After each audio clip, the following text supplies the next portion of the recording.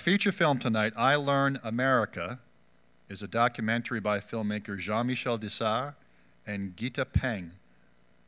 Currently on the film festival circuit, it has played in the AFI Docs Festival, Nantucket Film Festival, Flagstaff Mountain Film Festival, and the Hawaii International Film Festival. We are privileged to have Jean-Michel Dissard and two of the students from the film with us this evening. We hope that you enjoy these films, and we invite you to stay seated for the panel discussion that will immediately follow the screenings. Thank you and enjoy.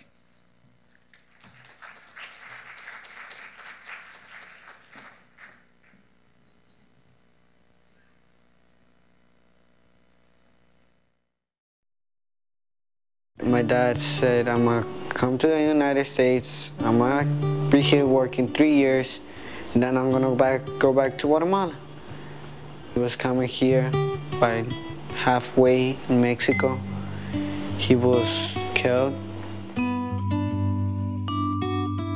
Across the room if you are not from the United States. Woo, me! Our students are recent immigrant English language learners from about 52 different countries. You see my country? My country is bigger. They are the American dream.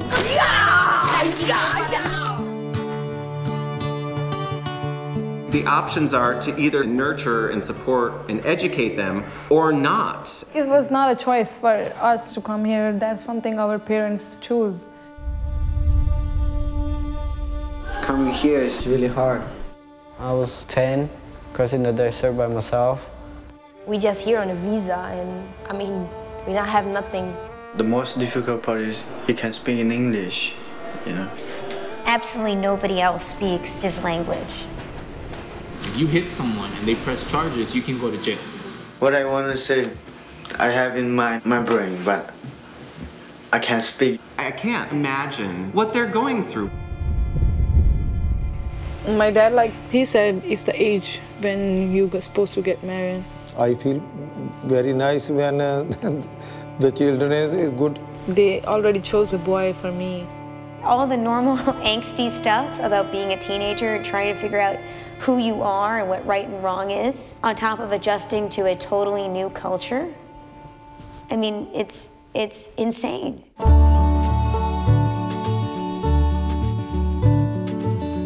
You need to realize wherever you choose to be in this world, it's up to you. My parents want me to put a dress on prom. How am I gonna look with a dress? Something you want and you can't achieve. Just have to suffer. I feel a little bit different. Everybody's different here. Different nationality, different people, different dressing, culture, and all of that. I want to go back to Guatemala, but only to vacation.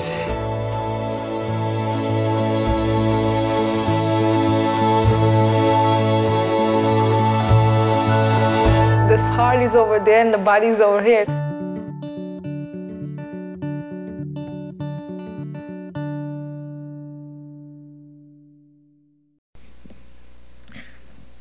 And now it is my pleasure to introduce Judith Vecchione, executive producer of the WGBH Educational Foundation, who will be our moderator for our panel discussion. We are privileged here to have the filmmaker here tonight, Jean-Michel Dissard, as well as two students who were in the film that you just saw. Ah, just one. One, yes. One. Brandon, right? Correction. I recognize you. You're famous. Welcome. Thank you. Sandra almost made it, but she had midterms. And, you know, it wouldn't be too good after, yeah, we asked her to stay in school. Yeah.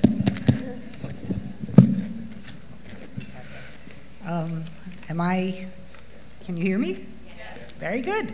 Okay, well, as introduced, I'm Judith Vecchione, and I'm an executive producer at WGBH in Boston. It's your local public television station. I'm sure you all know us, Channel 2. I also work for a new cable venture that public broadcasting is putting together called the World Channel.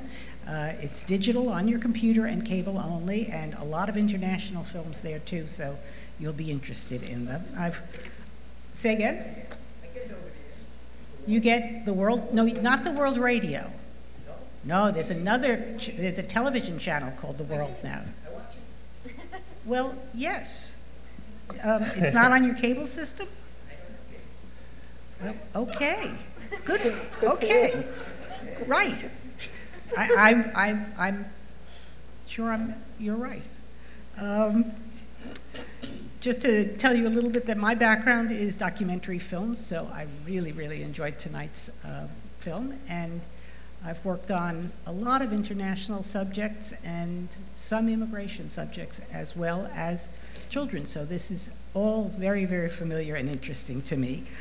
Let me introduce our first panelist, which is, I think I'll start with you, our director tonight, Jean-Michel Dissard.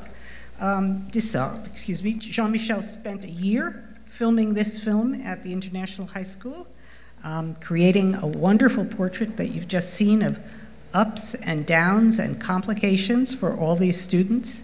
I Learn America is not, however, his first film. You could tell that probably too by how beautifully it was put together. He's worked on such critically acclaimed films as Raising Victor Vargas, Rikers High, and Ezra by Nigerian director Newton Aduaka.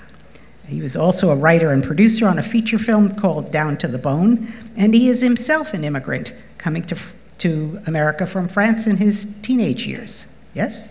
Familiar territory. Next to him is Dr. Alexandra Pineros Shields. She is Director of Organizing at the Massachusetts Immigration and Refugee Advocacy Coalition, one of the supporters of this film festival. She's worked in immigration services and advocacy for 25 years with organizations including the Irish Immigration Center, Centro Presente, Catholic Charities Immigration, and the Central American Refugee Center in Washington, D.C. She's lived and worked overseas in places like the Soviet Union and China. And her research interests include immigration, civic participation, immigrant civic participation, and the effects of globalization on human rights, a very interesting, complicated topic. And next to me, next to me, is Laurie Carafon, who is pro bono coordinator in Boston for the organization Kids in Need of Defense, KIND. You saw them credited on this film as well. Laurie has worked as an attorney in humanitarian immigration law since 2009. She's represented asylum seekers. She's worked as a litigator in Boston, and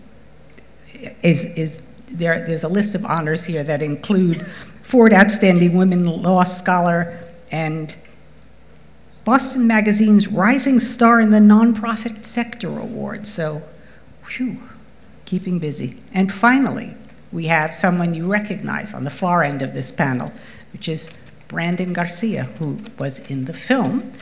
We were supposed to have a second student as well, but she was unable to come. But at least we have Brandon to fill us in on what's been happening since this film ended in 2012. So let me start with a question to you as panelists. When you were, I think not for you because you're in the film, but when you're watching this film, what did you see that most spoke to you in the film, that most impressed you, either as an immigrant or as someone working in the field? What resonated for you? Whatever order, whoever. I guess I would say just sort of the commonality of sort of the banality of what you go through as a high school student, and just sort of the universality of it, and thinking about when each of us were in that circumstance, trying to integrate all of these other multiplicative complications. It just sort of took me back to that time and thinking about all of the mistakes that I made and that everyone made. And just thinking about how, for the young people in that film, it seemed like there was so much more at stake in even the smallest errors that all of us made. So I think the humanity of that was really brought home to me. Yes, I think building upon that is that's a time when you're trying to figure out who you are. It's about identity building, and as an immigrant, there's another layer of figuring out where you stand, because really you have one foot in another country, your place of birth, or for refugees, some refugee camp, and then a foot here, and you're neither from there nor from here. And I myself am an immigrant, and so it was very close to home, the experience. I came when I was 5, but even now, and with English that you would not think, I was not native born, but even 45 years later, it's still a balancing act, and so it's the double kind of layer of being a teenager and figuring out who you are, but also being an immigrant and trying to figure out your identity. You caught it very powerfully. It was very vivid. It really touched my heart because I've been there. So I think it was magnificent the way you captured it. Were you bringing your immigrant experience to this, Jean-Michel? I did, and I didn't realize how much of it I was bringing until I was deeply into the film. I've made in the past other films that deal with youth, and that's what kind of led me into that. At first I was interested in actually shooting in like 5 different high schools around the country, just to see what the experience of coming to this country might be if you come to New York, or if you come to the South, or if you come to suburbia. And then I live in New York, and as I'm doing my research, people say, oh, look at this school. This school is kind of trying something, or it's a school that has made the choice of working with those kids. And then I went there, found a place which was so safe that allowed the kids to be who they are and allow them to kind of explore who they are. So that led me to go and film in that place. And the more I filmed in that place, the closer it brought me back to when I was 16 and when I moved here. Going exactly through what you describe and going through what all of those kids were going through, being teenager, moving from one place to another country. When you're a teenager, when you're starting to figure out who you are in your home, and then your parents, kind of decide, okay, let's move somewhere else. But this somewhere else is new language, new culture, new code, new everything. So it goes back to what you were saying, and I think that's what we try to build and to show. Teenager, first and foremost, trying to figure out what the hell is going on with your parents, with yourself, with the world. But on top of that, that extra layer of a new culture, new language, new place. But at the end of the day, teenagers. And I'm glad that what resonated with you, yeah. Are there other ways in which immigration is different for children and teenagers than it is for adults? Do you have a sense of this from your work? Well, I could speak to that sort of from a legal framework, but trying to sort of put it in non-legal terms. So there are opportunities, again, that you sort of have to grab hold of right at the right moment. So that would allow someone who comes into the country as a youth, generally under 18, to be able to stay here and either avoid deportation, or even better, there are some laws, one in particular that's a special visa just for minors that would allow you eventually to get your green card and then your citizenship. And so I often say when I'm meeting with the kids and their family members are in the intake with us, that I really wish that law applied to everyone, because you can sort of see in the room mom or aunt or sister who's past that point. And so it's a great opportunity, but I think it also is sort of this double-edged sword where there's a burden, and sort of all of the hopes of the family are put on the young person who then has this opportunity that they do not have. So I'm sure, I see Brandon smiling. Yes, I was going to say, Brandon, was that part of your the burden that you were feeling at this time? Well, basically, it's kind of it's true. Well, all I was smiling for was because once I hear my mom telling me that I have this great future here and then I could become so many things, it kind of put so much load on me, but at the same time I feel good because I myself could do something for my family. And at the same time, I see the difference between, like, when I came here, I have so many opportunities to go for, like, going to school and getting so many things. Like, when you come here, it's free school. You get access to so many things. But for example, when my dad or my stepdad came and my uncles came here, they couldn't go to school or do something else or any other thing that I could do now, because they had to work. They had to pay their trip because nothing is free. So they had to pay their like what the trip cost, and besides that, they had to save money to send back to Guatemala. And once I see that, is kind of what a privilege I have, and so many things like in the movie I have done, and then that's where so many turns in my life, and I start realizing so many things.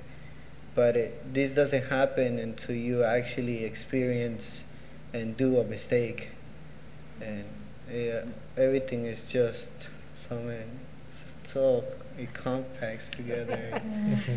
It's all compressed on top of you. Alexandra, let me ask you also the same question of the differences in the experiences of younger and older immigrants in your experience. Yeah. Well, you know, let me just do a specific case which I've had some experience with, and or a specific set of cases. There is some allusion in the film to sexual orientation, and remembered speaking at a conference around youth who identify other than heterosexual, and because since 1965 the main kind of structure of our immigration law is family-based petitions, there are many cases in which when children, when teenagers come out, so it happens across the board that sometimes when young people come out, they're disowned from their families. In the case of an immigrant family, that the children are derivatives in a case, and so their access to a green card, and there are exceptions, which you've just mentioned, is because they are related to the petitioner, which is apparent.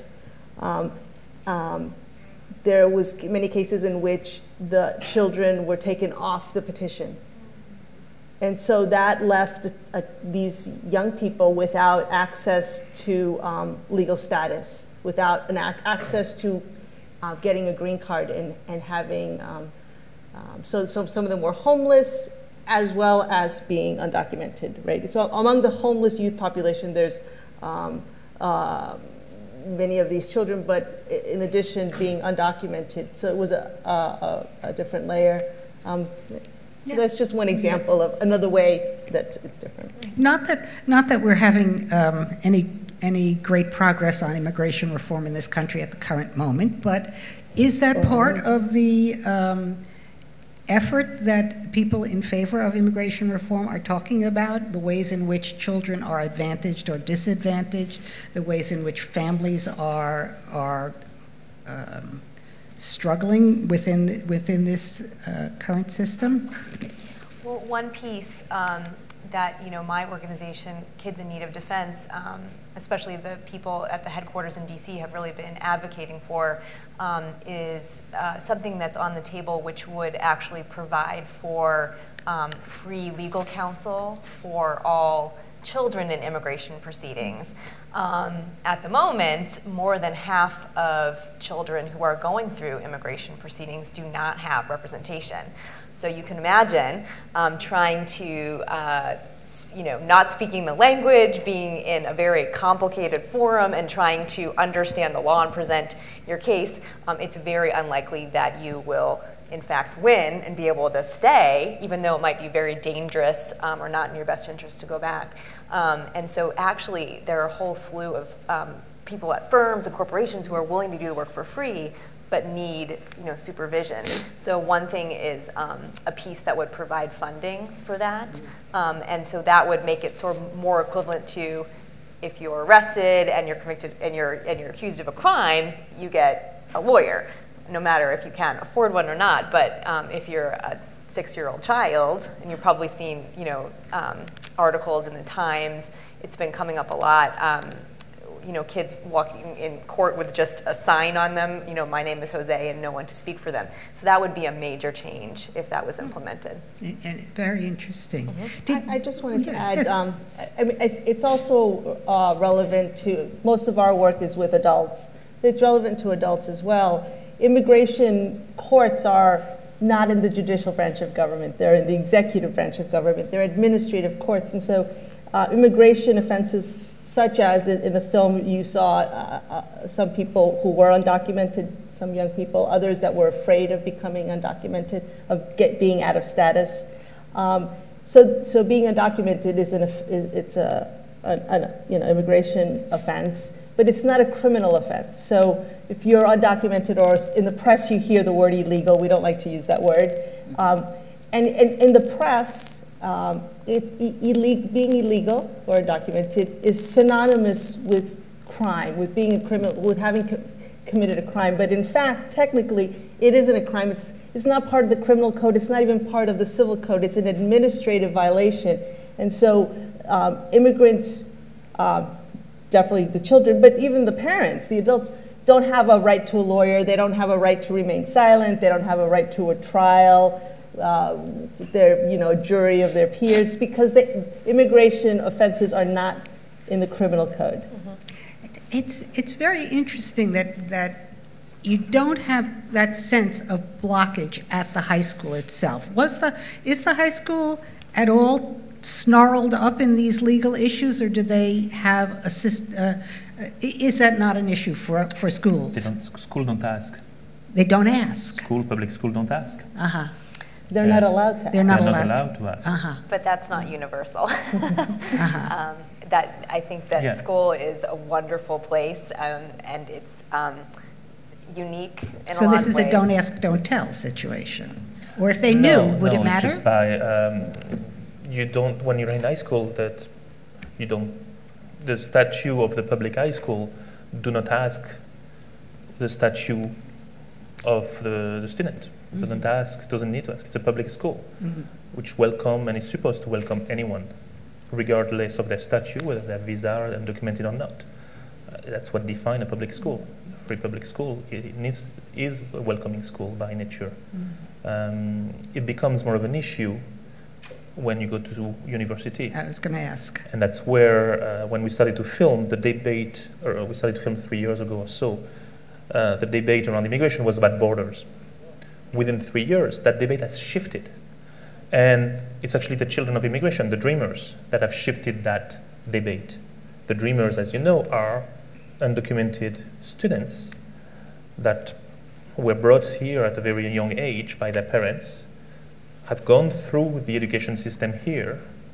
Many of them have been wonderful students. And then they've played by the rule.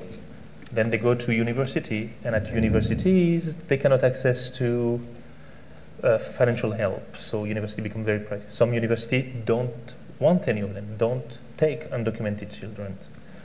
So those kids say, no more. We've played by your rules, and we are here to stay. We are Americans, undocumented, but Americans. And they've been able to really shift the debate. And they're the ones that have led and that have led the reform. If we are in a stage where reform can be passed today, it's because of the children of immigration.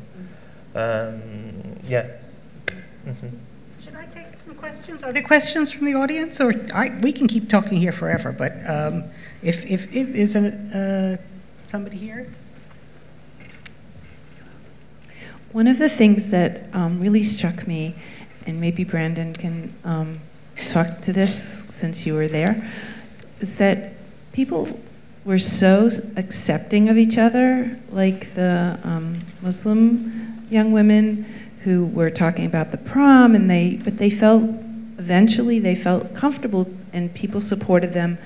And like, is it Sandra, where her friends went into tuxes? I mean, I was just totally overwhelmed. Is that typical of the school? And I mean, it's like, I think we all need to learn from them. It's like, that would help world peace, I think. Yeah. Well, it is typical in our school. Well, it is really, once we come in there, we have this welcoming, and basically every teacher becomes your friend, and we kind of get this relationship with everybody that we get to a point that we're not afraid of sharing things because we share the same experiences and sometimes same thoughts. Like me and Sandra we became good friends through soccer. Soccer is worldwide, as you can see, and sorry for those that are here and not watching the Red Sox games. But yeah, as you see, there's so many things that connects to us. And well, I don't know. Once I come in there, I see that some students need help. Well, I like to help when I can and learn from them, learn from many different cultures. And well, that's probably one thing that helps us each other. To connect to ourselves and then to share things, and we feel comfortable because we know that we're not lonely and there's somebody that shares the same experiences with you. I think that cooperation is part of the culture of the school. It's encouraged at the school. Little example, for example, 9 and 10 graders are in the same classes. The kid that might just arrive is going to be helped by the kid that have been there for 2 years. The home language is allowed, meaning that the kid that might be coming from Pakistan that doesn't speak, well, in the classroom it is okay if the older kid from Pakistan help him using that language. Also, it's recognized within that culture that all of us kids are coming with so much language, culture, and that's put on the table as well. That's seen as an advantage, not as a disadvantage. And therefore that is also kind of reinforced. But a lot of the cooperation, you step into this classroom, I mean, we didn't really zoom in onto the system itself. That was not the point of the film. But, you know, you might have gotten a sense that the geography of the classroom is not the typical kind of geography of it. It's more really kind of based on cooperation. And you'll see people around the table from 5, 6 different nations just kind of trying to figure out and crack the same problem together. And ultimately, the problem they're trying to crack at first is English. That's their commonness. Like, they are trying to figure out that strange language, which they don't know, and together they are trying to crack that one, and really helping each other quite a lot. Yeah. We weren't allowed to sit with someone that speaks the same language, so he was kind of forcing us to know that person from that other country that speaks that other language, and realize that they're not different. They're the same thing. You just speak in another language, and that he probably has experienced what you have experienced, and it was great. I mean, I see a lot of my cousins that go to a high school, and their school is full of kids, and his teachers don't even know him. But once I get into my school, everybody knows him. I know my deans, I know my teachers, and they know me really well. And I just can't get away. Sometimes you just want to, like, they were catching you. Don't know me. They were catching you. You have another question here? Yes. Photographer. I have a quick question about access. One of the things that I was absolutely amazed at was how you were able to get access into Brandon's home and into some of the other homes where even in prayer, I mean, you were there and they accepted you. How did you do that? I mean, it's a choice, meaning that time, the choice was to take time and to allow time to kind of take over, and then time is what allowed us to tell that story or to show who they are and then to invite them in that process. Sometimes I say we could have made that film in 2 weeks, but you know, in 2 weeks you get sound bites and you know editing. We could have made something work, but ultimately what we went for was more some, I don't know if it's texture or whatnot, but just that establishing that relationship, and what we film is that relationship.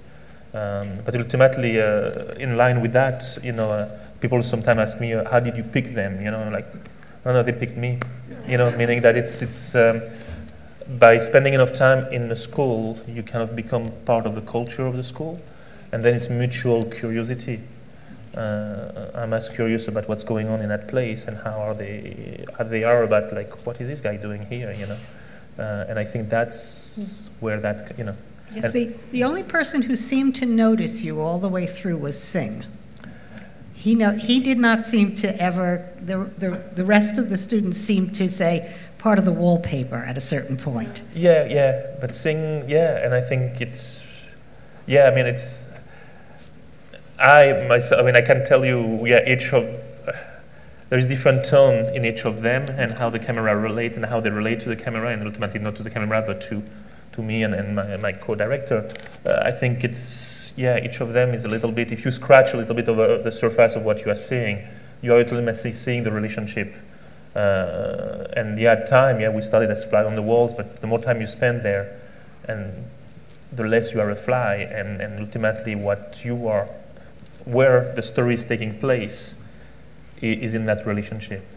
But ultimately, I think beyond that, that was allowed by the school. That kind of relationship, as you just described, exists between the teachers and the students.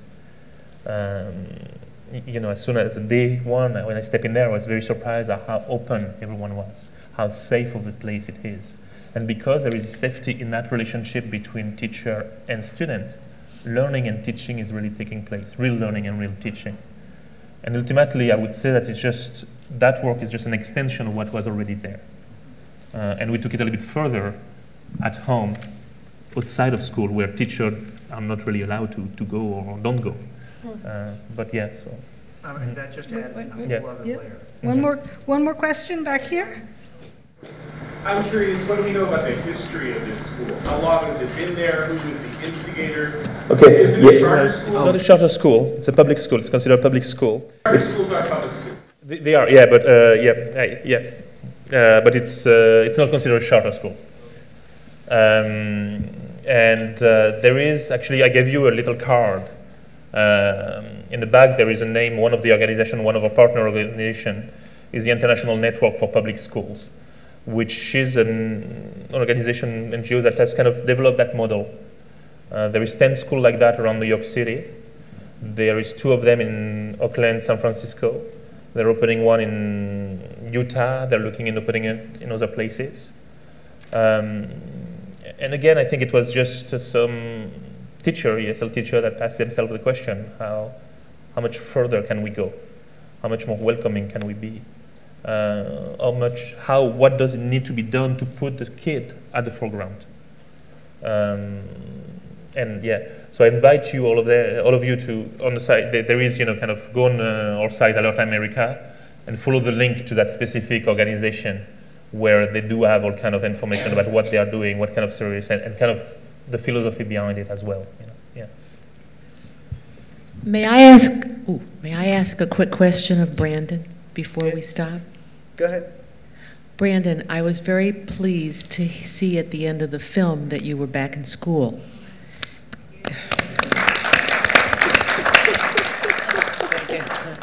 And your story was very intense, and I wondered if you could just say something about how did you get yourself back there, and how's your senior year? It is your senior year, isn't it? No. No? I'm actually in college now. Oh, fabulous. and going through my first semester. I have my midterm due Monday. But yeah, it's basically, like I said, it's just a big turn where you have to experience things to realize what you actually have and what you actually want to do in life. When I went through work, and I still do. I work part-time, I part-time, I have a job. And it's just how much I can do if I put my head into it.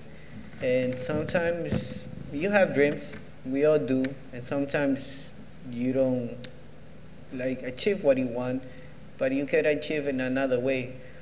I didn't realize that I liked architecture until my junior year, where starting junior year, and then my senior year I went into a program where I worked with a mentor that was in architecture, and actually work on doing plants and all architecture stuff. And I liked it a lot. And then soccer was kind of like coming out a little bit out of my life.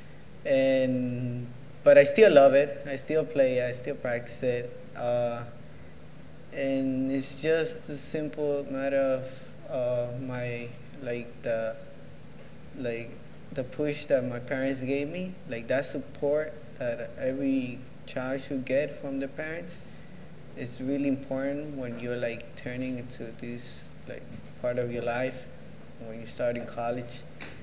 And right now I'm really happy because I'm doing something that I like. And once I go home and do my homework, it's not homework, it's something that I'm gonna do in life and that I like to do.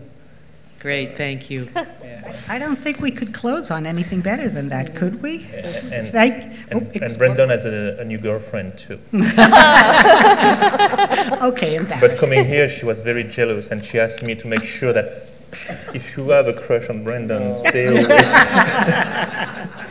Thank you very much. Judith, I'm wondering if I could just make one comment. Jean-Michel, I was just taken with the timing of the film and how you allowed the space for the children to be able to express very difficult difficult emotions, and a lot of that was transmitted just through that silent time of just sitting with them and allowing them to come to what they wanted or could come, find the words to say. So I very much appreciated that.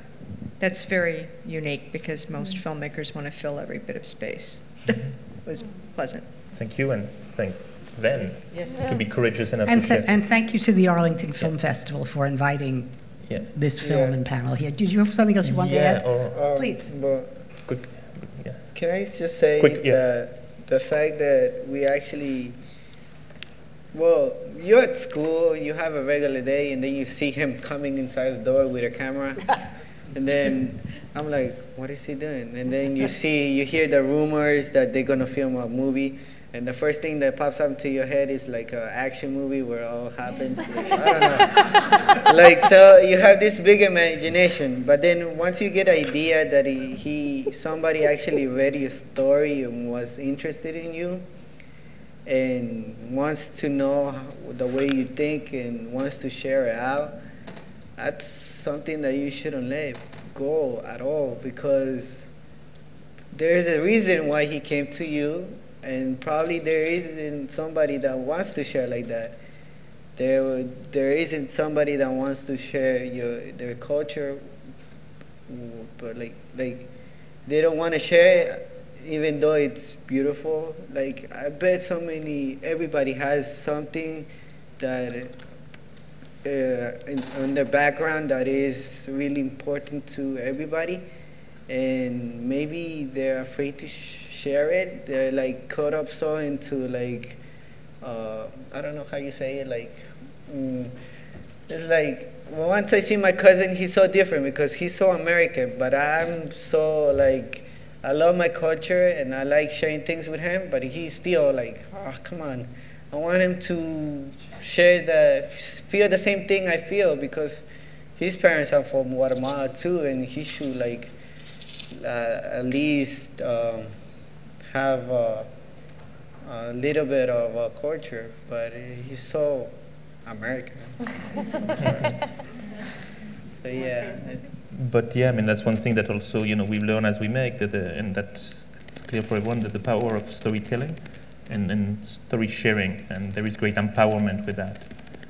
I think that, you know, 5 of you, by allowing to spend time with you, you know, you allowed yourself to share that story. And I think there was a certain empowerment as well that came along with that, you know. I'm just saying that as a segue to the card and kind of as conclusion I give you a card, and the film, you know, we've been showing the film in different parts of the country. People like it, they clap, they relate to those kids, but what we're also asking is like to go beyond that. As you saw, you know, those 5 kids are just 5 amongst millions. And we invite you to get involved, as we talked about already. And it's great to have actually organizations that are involved and very actively involved with children of immigration. The card is kind of showing you very simple steps that can be taken, that you can take. And one of them is to share the film. Share the film to your high school, maybe your community high school, or to the high school that you went to. Because as we show the film around the country, we realize that a lot of schools don't know what to do. And in many ways, the film, by saying, well, they're teenagers, just deal with them as teenagers, and make the choice of being welcoming, make the choice that this school has made. And it's a simple choice, it's just like commitment, you know, of some kind. And so if we can share the film with as many schools as possible, maybe we'll get a point across, you know. Support organizations like KIND, like MIRA, with whom we've been working actually with such organization to turn again the film into a tool, a discussion tool. And as well in school, what we've been doing, when teenagers see that film, they really kind of relate, and they want to tell their stories. And one of the things that we've been doing in school has been a kind of encouraging through workshops and whatnot, people to share their story. There is a link there to a website, a partner website called Immigrant Nation. And the website is really kind of asking people to share their own immigration story. We all have an immigration story, whether it's in the past or the present. We all have a relation, some kind of relation to immigration. And the more we talk about it as our common story, the more I think the debate will firmly shift. And then the idea of borders, militarized borders and all that will completely kind of go away. We are a land of immigration. Those children are here to stay. And the way we fare in welcoming them will define who we are for the years to come. And there is a chance right now, because of this reform, to really kind of make a stand, take a stand. So get involved. Yeah. Thank you. Please stay for the next film. There's another film starting soon. But the panelists don't. How do you experience now that you are in college? Well, my experience now that I'm in college is way different than high school. It's more into what I want to do and what I want to achieve than just coming into high school and learning basic things. It's different. Like Sandra said, we have to be a little bit more mature, more responsible, but at the same time, do what you want to do and like learn what you want to do so you could get the living. Like, you know, work for something that you're going to work for. Not get a job, but get a career. Something you want to do in life. Yeah. Thank you. And if you have Facebook, come and like us on Facebook so we can keep update, and then you can even connect with Brandon on Facebook. I took that down so fast. Thank you.